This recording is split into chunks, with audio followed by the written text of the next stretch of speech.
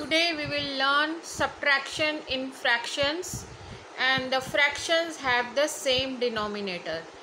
Let us take one example, 7 by 10 minus 4 by 10. Here we can see that the denominator in both the fraction is 10 and we will subtract this. So what we will do is we will first write the denominator 10 here because the base is same. Now this numerator we will simply subtract. So here we will write 7 minus 4. So it is 7 minus 4 is 3 by 10. This is the answer. Let us take another example of subtraction. Here again the denominator is same, that is 90. So the fraction is 26 by 90 minus 16 by 90. The denominator is same in both the fractions.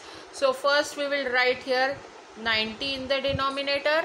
Now in the numerator we will simply do subtraction, that is 26 minus 16. So here 26 minus 16 is 10 divided by 90. Here it can be simplified further. The 0 and 0 gets cancelled. So the answer is 1 by 9. Let us take another example of subtraction where the denominator is same. So here we see 32 by 70 minus 12 by 70. The denominator in both the fraction is same, that is 70. So first we will write here 70. Then the numerator we will simply minus or subtract.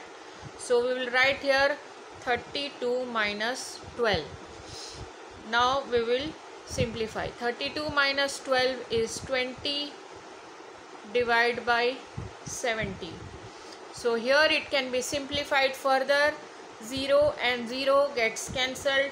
So the answer is 2 by 7. Let us take another example of fractions with the same denominator. It is 47 by 50 minus 16 by 50. Here again the denominator is same, that is 50. So first we will write here 50. Now we will simply subtract the numerators. So we will write here 47 minus 16. So now we will simplify. 47 minus 16 is 31 by 50. This is the answer.